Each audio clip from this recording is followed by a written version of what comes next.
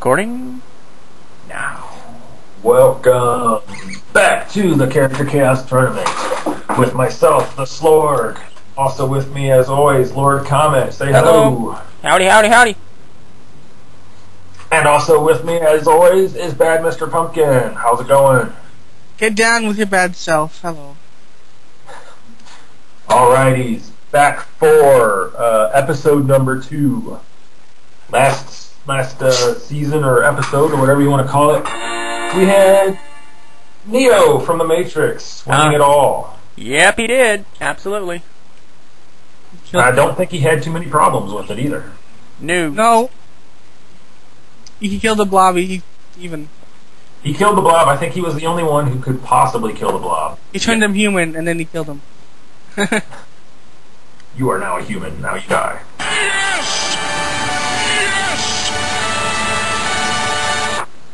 What the heck is that? It's M. Bison. Awesome. So anyway, Bison. We are back with a new slew of characters from various random places, several of which have been brought in by outside sources, which is good. Mm-hmm. And we already have some people for the third Character Chaos tournament. Alright, and we're going to have Contender number 1. We have Bowser, also known as King Koopa. Ha! King Koopa, Bowser from the Super Mario Brothers series of games. A little bit more powerful than you would originally think. Yeah. I'll go through a few things that he can do as soon as I get to the page that has him on it. He also can spawn children from nowhere. Yeah, really. That's one. Yeah, you could call that a power. He impregnates whatever it is. I think it's Birdo. Birdo. Alright. Major powers we've got. He breathes fire, has a protective shell, and has super strength. Early odds of survival were set at 50%. A more detailed thing of his powers. Has a large spiked shell that he can use as defense. He can also breathe fire and performs various magic spells. The full extent of his spellcasting ability is unknown, but he has been shown to summon ghosts, summon lightning bolts, teleport, turn into stone, increase his size, shrink his opponent, even turn them into frogs. And in Super Smash Brothers, shut up, Bird. I swear to God, I will backhand you.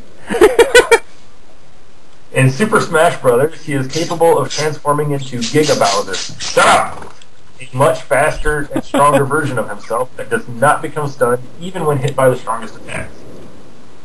I think So I guess he's kind of like the Marvel in that instance, in that he does not get moved when he gets hit with powerful attack. But he also has an army. yeah, he's got a Koopa army the size of Minnesota.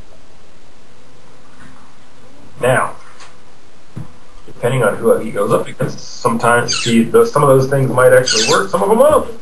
Yep, and Let's see who's and you know who's going up against? Hello, it's me, Mario. Woohoo!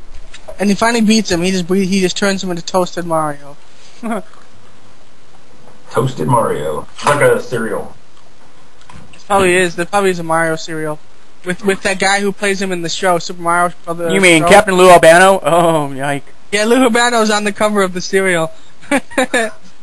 Awesome. Well, unfortunately for Bowser, he is not going up against Mario. He is, in fact, going up against She-Ra. Oh, golly, are you kidding me? I think he wins. I think he... Yeah, well, no, She-Ra's actually proved herself pretty well, and some of it, sort of. Her voice actress is Melanie Britt, and She-Ra is the female He-Man, supposed to be. Yes. Yeah, I've got her major powers: super strength, speed, and agility. Early odds of survival 65%. As the sister of He-Man, She-Ra also has a sword of power, which grants her increased strength, speed, and agility. She can swim much faster than ordinary humans and can lift entire buildings. She can also communicate with animals and can transmute her sword into whatever she needs at any given time. Despite her strengths, she will often choose to outsmart her enemies rather than confront them head on. Bowser's dumb. Yeah, she's not only strong, she's smart too. But here's the thing: I have to ask, because she needs to use the power to the sword to transform, right? Yeah. Yes, and she does, of course, have her sword with her. Well, yeah, but could Bowser kill her before she can do that? Because she has to say, like, by the power of Grayskull. Actually, it's for the honor of Grayskull, Mr. Know-It-All. Yes. I don't know She-Ra. I never saw it before. I do, because my nieces watch She-Ra, so I sort of, watch along with them. Really? It's like 30 years old, isn't it? Doesn't matter. It's the kids. Sure, it's a female role model that kicks ass. What else do you need? Samus. Very true. It's just like Samus from Metroid. That's a good female role model. Oh, Samus the better show. And no story. Actually, we should use her for future tournament. Samus kicks butt. She's in the new Metroid The Other M. She's a little more human, but we'll get into that later. But here's the right now we have Bowser versus She-Ra. Okay. Right. Well, She-Ra has to take time to transform. She takes almost 32 seconds to transform in her whole thing. So Bowser just walk up. Holy crap! Bowser could kill her in that time. Just breathe fire on her. But he's also got magic, so he could use a magic spell on her. It Here's depends the question. if she's transformed or not. Yeah, would she transform before the tournament actually begins because she knows she's going to need the strength? Would she do that, or would she just be stupid? Well, she doesn't know that. I mean, she doesn't know. Do these guys know they're going in a tournament, or they just appear there and say we have to? Oh yeah, they know. That's why Kenshin actually killed his opponents in the last tournament, is because he knew it was either kill them or die himself. Well, then Adora would be prepared. I mean, seriously, she's one of those types where she goes, okay, He-Man may run in blindly, smashing every damn thing to Kingdom Come, but I'm like, okay, I'll think about this for a moment. Look. Okay, She-Ra time, then step in and kick the crap out of something. It's pretty much the way it is. It takes 32 seconds. Well, it's in the cartoon. It takes 32 seconds, but in truth, it probably take 9-10 seconds maybe. That's still enough time to kill you. But if she has time to transform, it don't matter how long it takes. I think that she just cuts him in half, unfortunately. Well, let's put it this way. Let's assume that she's in She-Ra form, because we have to use the most powerful version of her anyways. So in her most powerful form, she's already She-Ra. With that being said, though, Bowser can still summon lightning, can still teleport, and can still turn her into a frog. So, but wait a minute, his most powerful form is Giga Bowser. So is Giga Bowser how strong is Giga Bowser? It never really says. He's just super. It depends on how good you are in Super Smash Brothers. Well, let's just say he's 100 times more powerful than Bowser is. See, this is where we get to these things where it's like, oh yeah, Bowser would smash She-Ra, or She-Ra would smash him. Then it's like, well, wait a second. This is harder than it looks. Yeah, it really is. The thing is you got to debate. If you're using the most powerful form, then Giga Bowser would be considered, quote unquote, the most powerful form of it.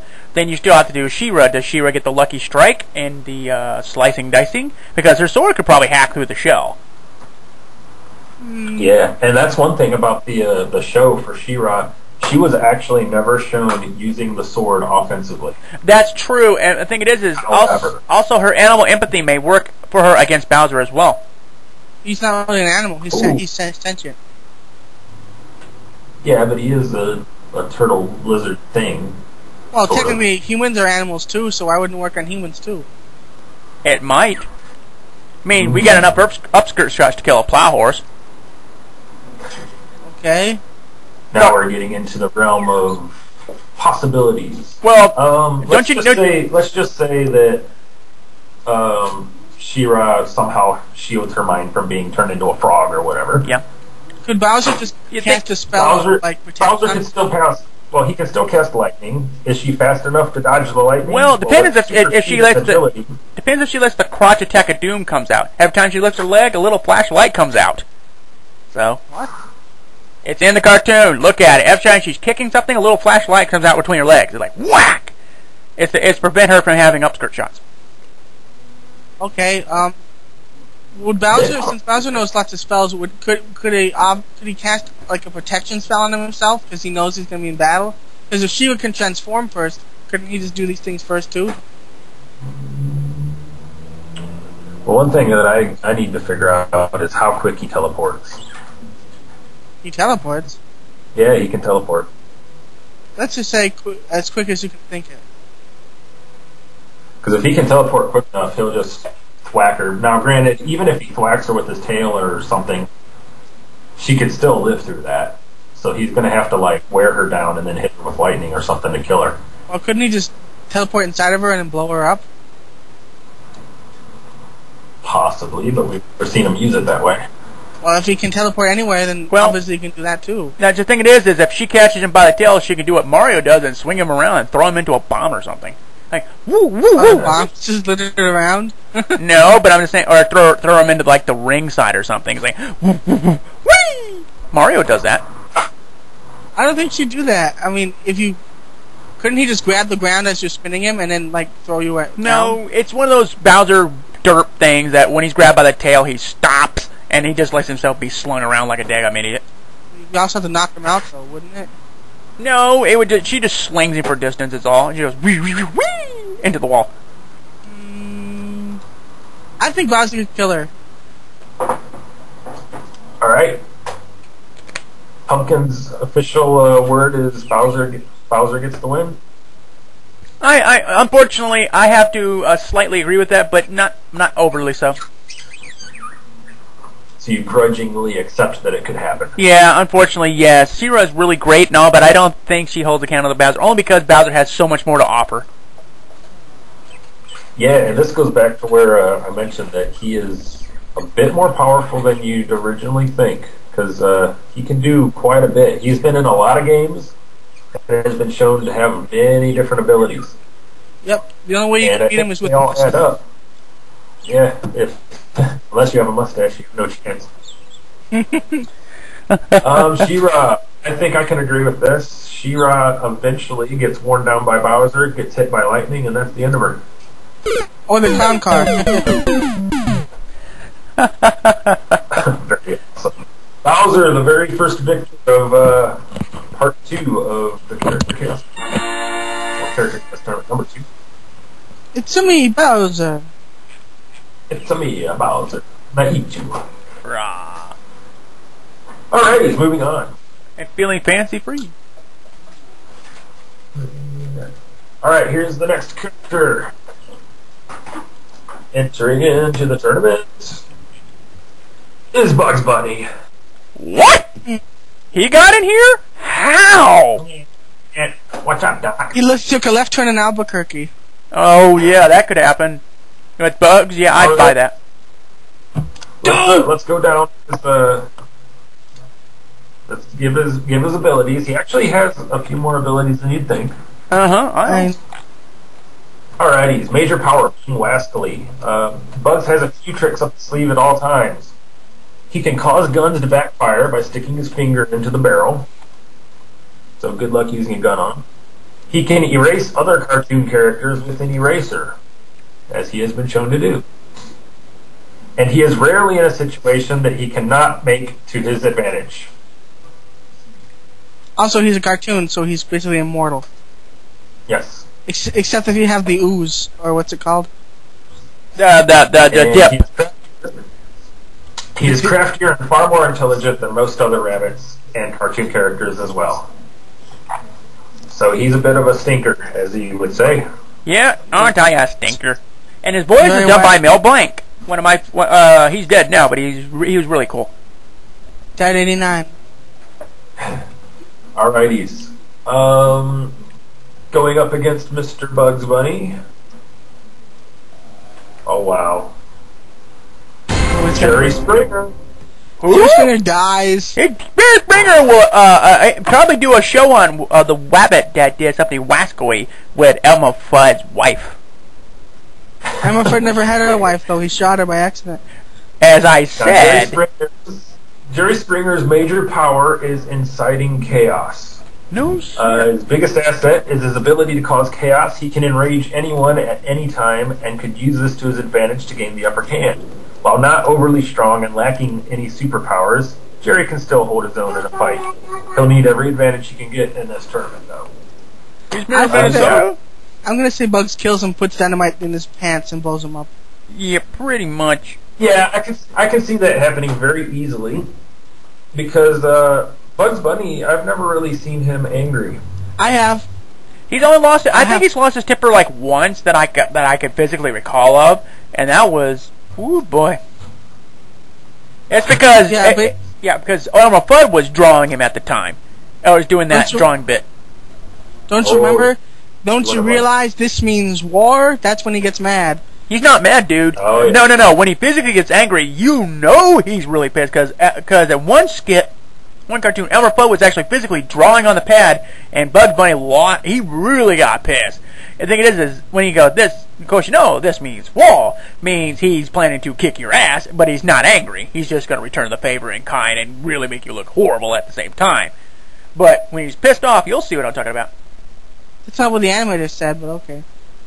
Yeah, well, I think this one was pretty cut and dry. Jerry Springer can incite chaos, but Bugs is already chaotic. He's a cartoon character. He's already chaotic, yeah. Bugs would find some way to, well, as you guys said, throw some dynamite into his pants and watch him explode. Jerry Springer. Excellent. Bugs Bunny, moving on. Jerry Springer, adding him to the pile of dead bodies.